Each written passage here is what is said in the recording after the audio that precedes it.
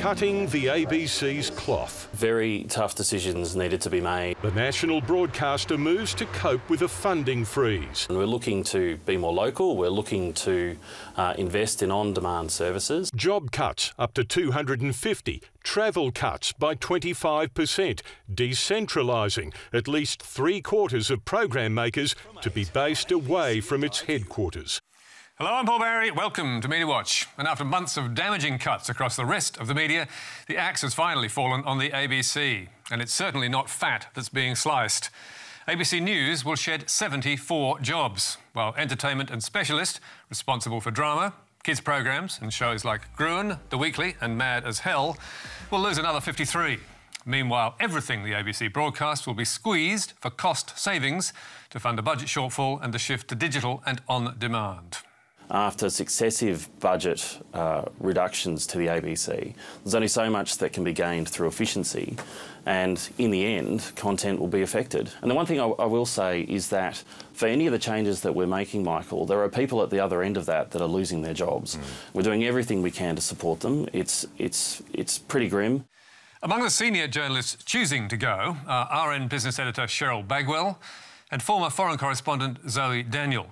And those who may be forced to go include radio reporter Greg Borschmann, chief rural reporter Dominic Schwartz, and the only dedicated arts reporter in news, Michaela Boland, whose position has been abolished. The National Emergency Broadcasting role has also been axed, despite the ABC's highly praised bushfire coverage, as has the job of chief economics correspondent Emma Alberici in the midst of a global recession. Her potential departure made front-page news in Thursday's Australian to cheers from readers and some 500 comments demanding more blood. No loss whatsoever. Clear the lot out. Keep going. Shut this ABC dinosaur down. The first program under the axe should be Media Watch, which is an expensive waste of time. So, how much will the cuts hurt you? Well, for starters, you'll only get 42 episodes a year of programmes like Four Corners and Media Watch instead of up to 45.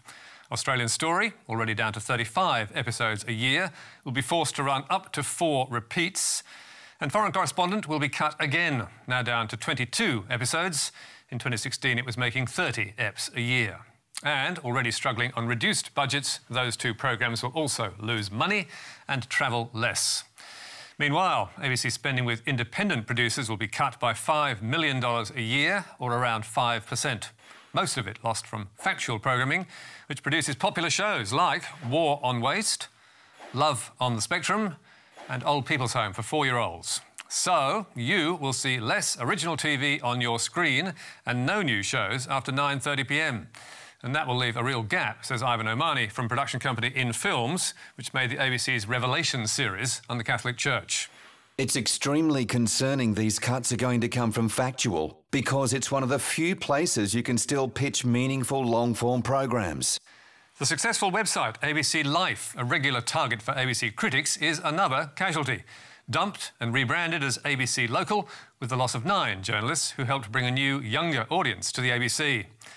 Fran Kelly's RN Breakfast will also suffer, losing 2 senior reporters.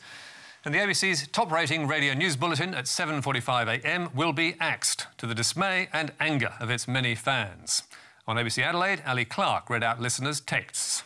I rely so much on the 7:45 news bulletin. I simply can't believe it's such a sad day. And on ABC Sydney, broadcaster Margaret Throsby was furious about the bulletin's loss. It's very important as a source of concentrated news. It doesn't have any ads or distractions or pretty pictures or anything. It's just news for 15 minutes. On Twitter, Nine's cartoonist Kathy Wilcox asked, "How can this be dispensable? Isn't this what the ABC is there for?" And former broadcaster and columnist Mike Carlton called the axing an act of infinite stupidity, almost of vandalism. According to one ABC radio journalist, the decision to cut the 15-minute bulletin, which has been on air for 80 years, but whose ratings have been falling, leaves staff morale at rock bottom. But, painful and unpopular as it undoubtedly is, former ABC editorial director Alan Sunderland says people are missing the point if they fail to focus on the bigger picture. The government cuts the ABC's funding yet again, blandly asserting that times are tough and we all need to live within our means. The public, who love and trust the ABC more than any other media outlet, express their anger, sadness and fear.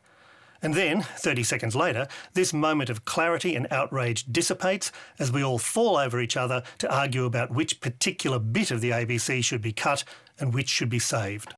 So why is the government squeezing the ABC, and indeed the CSIRO, when it needs to create jobs in the economy? And Qantas, for example, is sacking 6,000 staff. Challenged about the cuts on Thursday, Communications Minister Paul Fletcher and PM Scott Morrison insisted they are, in fact, a fantasy. The ABC's funding is rising. It's all laid out in the budget papers. It's all laid out in the budget papers. Over $1 billion. It's well over $1 billion. There are no cuts. No further cuts. There are no further cuts because there are no cuts. ABC's funding is increasing every year. Looking at the raw figures, that is just about true. But, as the government's own numbers make clear, the ABC is getting less money when you take inflation and rising transmission costs into account. And as Margaret Throsby told ABC Sydney, the ABC's operational budget funding will be more than 10% lower in 21-22 than it was in 2013. I mean, it's as stark as that. And anyone who's been around the place for a few years will know that we've lost 1,000 staff in the last 6 years. We're just down to the bone. The ABC's critics say the public broadcaster gets $1 billion a year, and that is more than enough. But it's actually much less than its rivals have to spend. In 2019, Seven West Media took in $1.55 billion from TV and the West Australian, while Nine earned $1.7 billion from TV and Metro newspapers. And News Corp and Foxtel had total revenues of around US $3.2 billion from Australian newspapers and pay TV, with most of that money, apart from Foxtel, ultimately coming from the public via advertising. And there's no doubt the ABC's budget has been cut, starting with $50 million a year haircut from Joe Hockey in 2014, despite that famous pre-election promise from the Prime Minister-to-be. No cuts to the ABC or SBS. There was then a further squeeze in Scott Morrison's 2018 budget, which handed out money to almost everyone else, and which Joe Hildebrand summed up as Cash splash! That stripped the ABC of another $84 million of promised funding over 3 years by removing indexation. And on a longer view, the ABC is also doing far more with less. Back in 1987, according to the government's latest efficiency review released last week, the ABC had 6,100 staff to run 1 TV channel and 4 radio networks.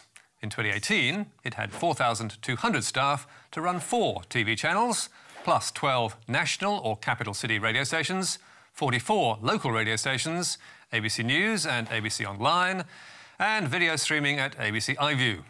And as ex-editorial director Alan Sunderland put it this week, if the ABC's funding had simply kept pace with inflation, it would have an extra couple of $100 million to play with, instead of facing further cuts. But if its share of growing government revenue had stayed the same, it would have comfortably more than double its current budget.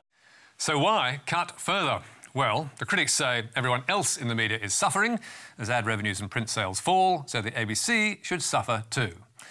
But if other media are cutting back, with local papers closing, regional TV bulletins going silent, and Australian drama and documentaries disappearing, others argue we need a bigger ABC to fill the gap. So, where is the clamour to downsize coming from? Writing in Nine's Sydney and Melbourne papers, former ABC staff director Matt Peacock fumed. Since the coalition was elected on a promise of no cuts, almost a quarter of its staff have been sacked, the result of an ongoing campaign of cuts and denigration by zealots and vested interests in the commercial media. And there's no doubt that campaign is real. It's led by politicians on the right of the Liberal Party, by Pauline Hanson and One Nation, who threatened to block legislation in the Senate unless ABC funding was cut, and by the IPA, which has long argued that the ABC should be privatised, and which tweeted last week, the ABC has been a chief cheerleader of dividing Australians through their relentless editorialising on identity politics. But News Corp's columnists and Sky News hosts and panellists have been even louder in their calls for cuts, telling us constantly that the ABC has been captured by left-wing activists and does not represent Australian values. I don't want political activism shoved down my throat, and that's what they do now. It is just wall-to-wall mad activism. And ABC, that big and biased, is a menace to democracy, stifling debate, putting rivals out of work. And just a reminder, you pay for this drivel. Poll after poll shows those perceptions of ABC bias are not shared by the public. The latest government efficiency review, for example, led by a former Foxtel CEO, reports the ABC is trusted by 8 out of 10 Australians. And it concludes, of the ABC and SBS, while the national broadcasters are often the subject of criticism from the public and their competitors, they continue to play a vital role in Australian society. They are the most trusted news brands in Australia, and they deliver unique and profound benefits to the Australian community. Those benefits were highlighted during the bushfire crisis, with the ABC the most used and trusted media source, and which helped push ABC Online to the #1 news website in Australia. But what if you don't like what the ABC is offering and object to your taxes having to pay for it? Like many readers of The Australian, viewers of Sky and the haters on Twitter. Seriously? We are paying over $1 billion a year for this continual crap on their ABC. The tide has turned. Now we just have to finish them off. Defund the ABC. The answer is our taxes often pay for things that give us no personal benefit. We pay for education, even if we don't have kids. We pay for welfare, even if we're never unemployed. And we pay for the arts, even if we only like sport. And the polls show 8 out of 10 people believe the ABC is valuable, and 7 out of 10 use it every week. As ABC Chair Ita Buttrose argued last week, the ABC has not only helped shape Australia, we are the national voice that unites us. It's about democracy. Without the ABC, we would have a balkanised and parochial bunch of broadcasters that are in danger of being compromised by profit and more intent on dividing than unifying. So, with the latest round of cuts bedded down, what comes next for the public broadcaster?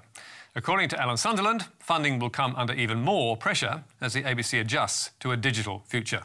For over a decade now, the ABC has been able to ride 2 horses at once, maintaining all of its traditional output while expanding into new areas. That has become increasingly unsustainable. More long-running programs will come under threat. More traditional platforms will stagnate or be neglected to help pay for growth in online, on-demand and mobile content. In other words, last week's cuts are just the beginning. The ABC's new 5-year plan, drowned out by the job losses, is all about quality over quantity and a shift to personalised digital experiences. And some of that is already happening.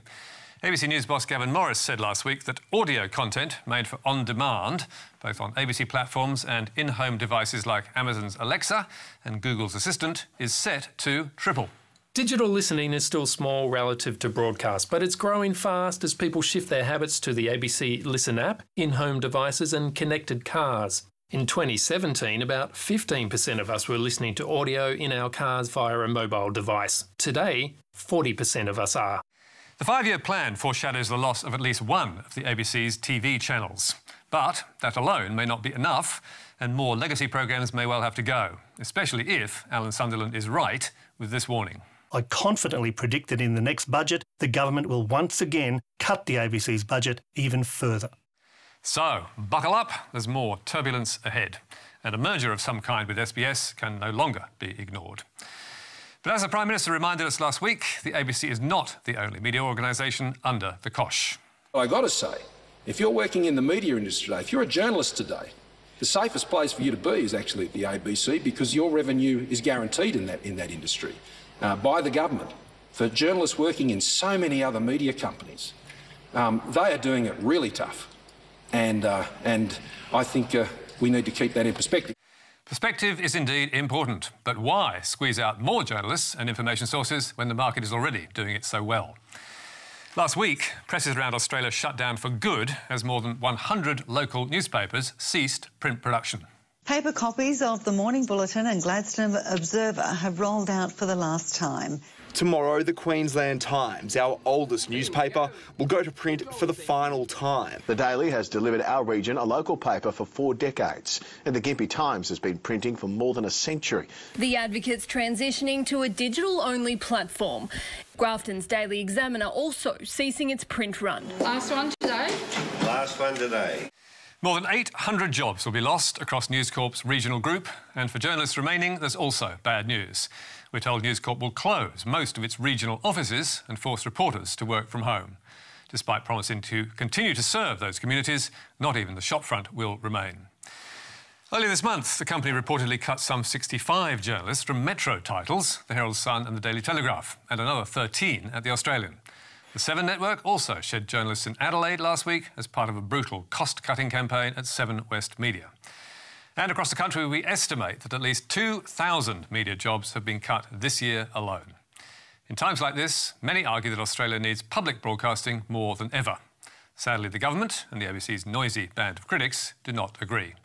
Which is why, as Nine's papers reported at the weekend, the government turned down the ABC's offer to spend $10 million on new jobs in the regions if ABC funding cuts were restored. In my opinion, that tells you a lot about the political environment. That's all from us tonight. There's more on our website. And don't forget Media Bites every Thursday on your favourite social media platform. But for now, until next week, goodbye.